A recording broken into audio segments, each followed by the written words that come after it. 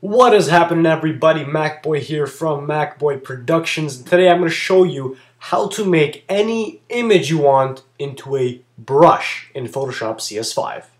Now the very first thing you need is an image to make into a brush. And of course the answer to all your image problems is Google. So go ahead, find an image in Google, preferably a PNG, because you want the background to be transparent for maximum results. Once you have, open it up in Photoshop. In my case, I just got the icon of Firefox and opened it up in Photoshop. As you can see, it is a PNG because the background is transparent. Now from here, what you can do is go ahead and click on the selection tool and select an area of this image to make it into a brush, or you can just hit Command A on your keyboard, which will highlight everything in the document. And whatever you highlight in this image will be transformed into a brush.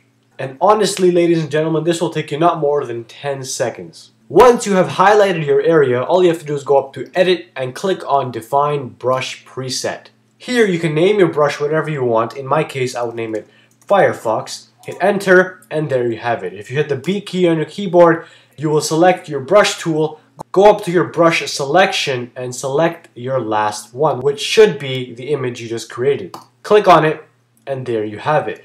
Now, to demonstrate, let me open up a new document for you, plain white, and all I gotta do is click.